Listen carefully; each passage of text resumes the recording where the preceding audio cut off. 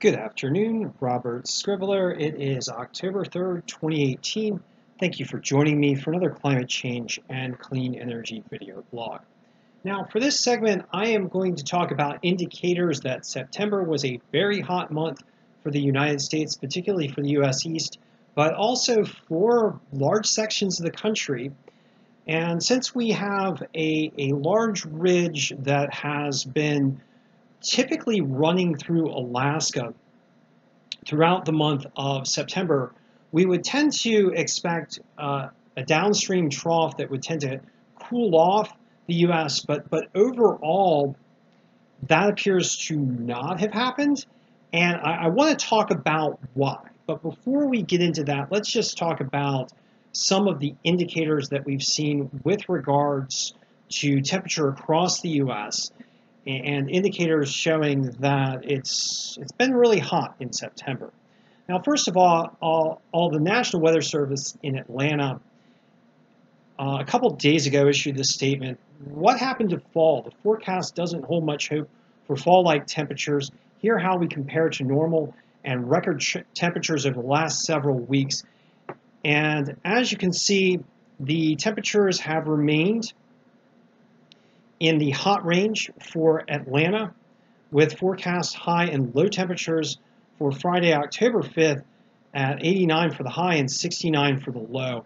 And as you can see, the temperature range hasn't started to dip down to along the typical fall trend. It's worth noting that yesterday Atlanta hit 90 degrees according to reports. So very hot Atlanta, but it's not just Atlanta.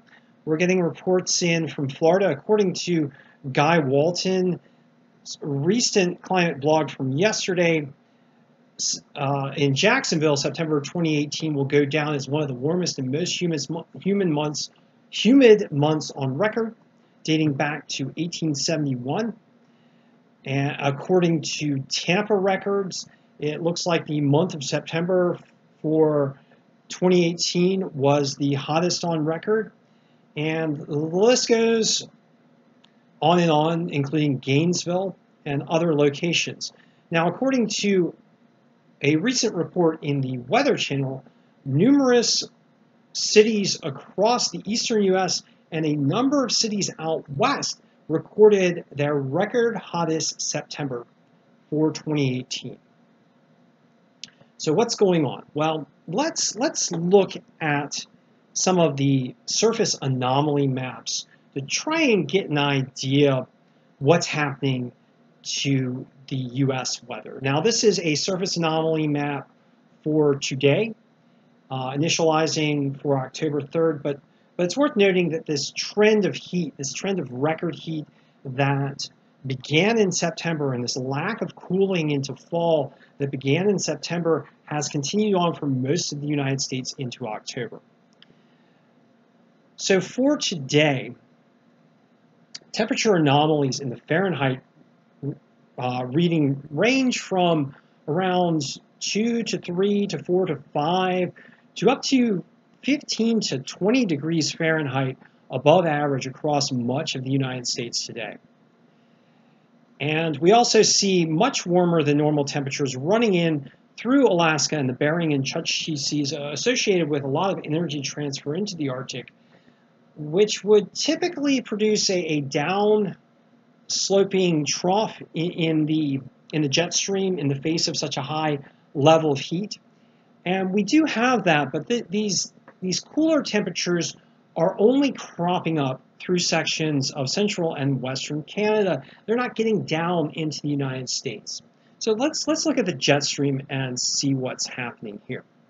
So overall, we see that the jet stream across the United States is primarily running from west to east, actually near the Canadian border, with no major dips into the U.S., although what appears to be a trough-type feature over Canada, and an upper-level high, a cutoff upper-level high over parts of the Arctic as a result of a large atmospheric wave that occurred during recent days. So there was a large atmospheric wave in the jet stream which ran all the way up into the Arctic, pulling a lot of heat into it. There began to be an upper level high that was cut off, and by today, the upper level high continues to be cut off. But the trough feature has not really gotten down into the US, and nor is it really predicted to dig in, except for in some instances over the West over the coming days. So what's happening? What's happening at the surface? And I want to go ahead and look at some ocean temperatures to give you an idea of what's going on right now and why we have so much impetus to keep shoving the jet stream toward the north, to keep resisting these troughs they're trying to form in the downslope following this Arctic heat transfer. And what appears to be enabling, at least in part, this resistance to cooler air flooding into the US are warmer than normal oceans, both off the US East and US West Coast. And it's worth noting that temperatures off of parts of the US East Coast range up to 4 degrees Celsius above average, running from between 1 and around 4 degrees Celsius above average, so a big departure off the US East Coast.